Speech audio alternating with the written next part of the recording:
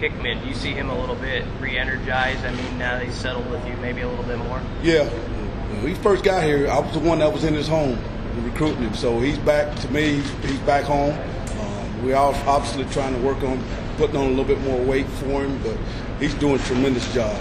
Every single day he's getting better.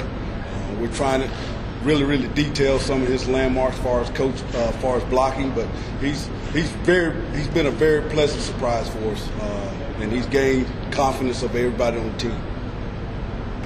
And NFL scouts here look like they're focused on the tight ends a little bit. What kind of opportunity do your seniors have this season? Those guys have opportunities to showcase their abilities. Coach Lubick and Coach Frost has basically kind of stepped up on the offensive end and re-energized the tight ends to design some plays to get those guys the ball more. Change a little bit of the reads for the quarterback, so it's more of a first read for those guys in certain plays. So they're pumped about it. They're seeing a lot of balls coming their way. Hickman had a 70-yard touchdown down the seam yesterday. Travis and Austin has been catching the ball extremely well, and young Nate Borkacher has done a tremendous job for us also, really picking up on things and catching the ball. We keep a drop count every single day.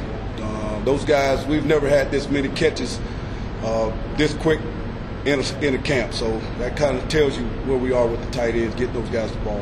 What are your early impressions of Adrian's camp? Oh, Adrian's it's night and day. As far as his mechanics, his leadership, his confidence, you can see it. I told him yesterday I love where he is, keep his head where it is. He's performing at a high level. He's demanding a lot out of himself and demanding a lot out of his teammates. If Austin Allen jumps up or Travis is up there and he's not up, he's calling for those guys to get up. So that kind of shows you his maturity and where his head is right now. He's playing at the highest level I've ever seen him. So now he's got to continue that. He can't go backward. He got to make sure he continues to strive forward and keep leading his offense and his team. Is he playing like he did in the spring, or did he go to another level? He went to another level. He went to another level, whole nother level. And we're excited about it because that's the Adrian Martinez we've been wanting to see. He's really got a good spot right here. Everybody across the board of the team knows it, and they're following him. When the team follows the quarterback, you're really going to have a great team. He's playing on a high level. What's your eagerness to see not just your tight end, but the whole collection of receivers together? I mean, when we were watching today, you're big. You guys are big out there. Yeah, that's one of the things that we wanted to get bigger in this league. Once we got up here, American Conference, we can get away with smaller guys. We want to get big, and you can see where we are. We're big at tight end, even though we're young with some of those young guys, Rollins and Carney. You can see the stature of those guys going to be big. But receivers that we have across the board, those guys are really playing well also. You could tell those guys really worked hard this summer when we weren't around. And again, it goes back to Adrian Martinez, Cam, Jurgen, Travis, those guys really taking ownership of what we need to do in the offseason, and you can see the difference. We walked out the first day after coming off the field, and that was day one. It looked like practice 7. When that happens, that means your guy put in the work over the summer. Hey, how maybe can you guys get a little bit better in the red zone offensively? What have you guys kind of examined, looked at, and as to how maybe to improve throwing the ball? Yeah, down in the red zone, Coach Lubick and myself have really put in a lot of time watching a lot of NFL tape. Obviously, last year with the tight ends, we used them more than we've ever did. We're going to accelerate that a little bit more. There's some packages coming that we are going to introduce probably the end of this week. We have a base scheme, and that base scheme, what we're doing is going to carry us throughout the entire year, and then we're going to have some wrinkles off of it. So when you get down in the red zone, obviously your bigger targets, we got bigger receivers, and we got bigger tight ends. Obviously we want to get those guys the ball more. And the thing about it down in the red zone, everything's closed, so ball placement is important. And that's where Adrian Martinez and the quarterbacks, I tell those tight ends and the receivers, you're always open down there. The quarterback will give you the ball, and you just got to go make a play. From my studying people are running routes, same routes that they normally run throughout the season, but the windows are tighter in the ball placement, and you got to go get it. You got to outfight those guys for the ball, and that's the mentality we're going to have down there. How do you feel like the last couple of years have gone that way? I think there's only been 5 or 6 touchdown passes in the last 2 years from the quarterbacks.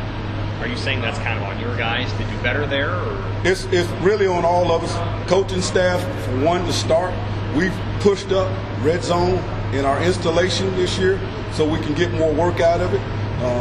That's one of the things that we were weak on. And Coach Frost examined the areas. That area was one, short yardage was one. All that's been moved up in our install.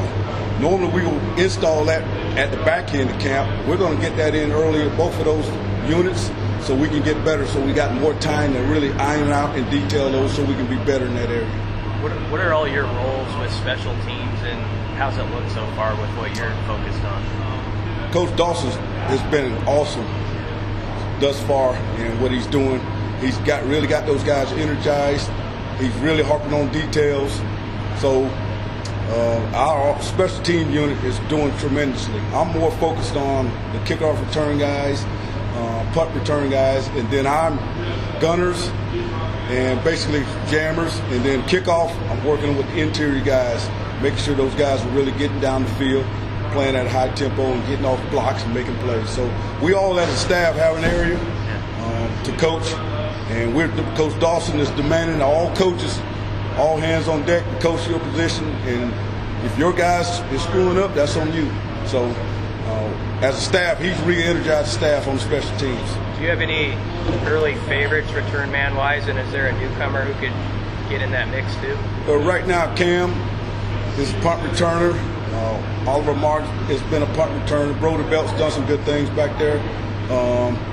Kamani Grimes has really shown me, the true freshman, really showed me that he can be a punt return guy down the road.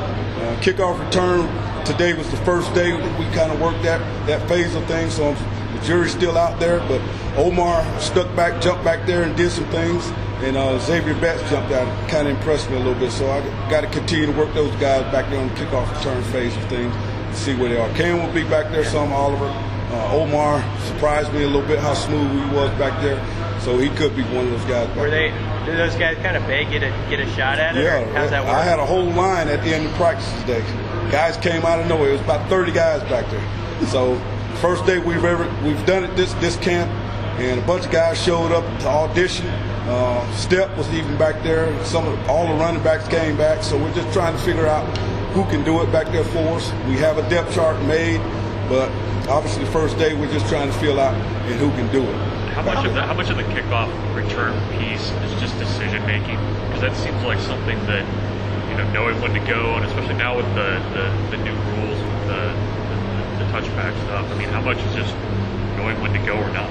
Well, kickoff return is an attitude as far as those guys up front blocking it, and we got to have a better attitude up front. First of all, blocking it up front. And then decision making on the back end is critical. We've talked about a lot of different situations where the ball's going out of bounds, let it go, ball's close on the sideline, grounding it, so you get a penalty. So all those scenarios came up yesterday in our meeting, and as we continue to progress on decision making, we're going to try to incorporate every single practice on kickoff return, whether it's a squib kick, when do you charge it, and all those different things, when do you let it go out of bounds. So there's some coaching to go along with that, yes. Why is Cam Taylor Britt number 1? What is it about him as a punt returner that makes him the top guy right there? Because he catches the ball extremely well. I know he had the hiccup last year against Iowa. He's learned from it. He's the first one over there every single time that we're working. We're working it after practice with him a little bit, trying to keep his eyes focused all the way down on the catch. So he's working extremely hard. But I'm not scared to put Oliver Martin back there. Really? Yeah, Brody Belt has done a great job back there, and then Kamani Grimes has done a great job. Okay. And I started working with Omar 2 days ago. That's work in progress right now. But he can do it because he's natural. But Cam he's natural at it. When he's focused, he's really good. Sean, with the experience in your position group, this has to be a lot of fun for you. Being out here in fall camp, knowing that it's less introductory and it's more advanced stuff. Have you felt that? It is, but I'm always keeping those guys uncomfortable. Yesterday, Austin, the leader, didn't finish on the block. So I ran up and yelled at him more than anybody could see, has seen from me all year, in camp. And those other guys felt that. I do have a lot of young guys coming behind that's learning from Austin and those guys. So I got to keep those guys on the edge, and I got to make sure those guys are not getting comfortable with what they're doing, because it's easy for them, because they know it and they're executing on a high level. And as soon as they slide off, they're going to tell you, I'm going to go get on them just like I do some of the young guys, because the young guys are watching them. Did that catch Austin by surprise? Yes, it did. Yes, it did. But it was good to see. Good to see his reaction. His reaction was, Coach, I know I got to do better. So. Hey, Sean, we've heard a lot of good things about Gabe Urban, and I know you know that area he's from so well recruiting-wise. Mm-hmm. What about him as a recruit popped out when you were looking at that area? Well, he's from a great school. Yeah. He comes from great coaches there. That program is a winning program. And to be honest, I've been watching him for a long time. He's been a player there for a while at that school there. And I have a great relationship with those coaches. And we had the opportunity to get him when he decided to come to us. We knew he was going to be a pretty good player for us. Now, he's still got a lot of work to go. Everybody's praising him. I'm not praising him at one iota right now, because I know he's got a lot of work to get done. And he's going to be a good player for us, but he's still got to put in the work. John, are the quarterbacks getting the ball to their tight ends where they need it? Yes, they are. They really, Coach Mario has really got those guys in tune. They're putting the ball right where they need to get it, so they can go make plays after the catch. And that's one of the things that we're harping on this year as a tight end group. Once we catch it, we're not going to just settle going down. One of the things that we did last year, once we caught it, we kind of failed, or didn't expect to finish a play.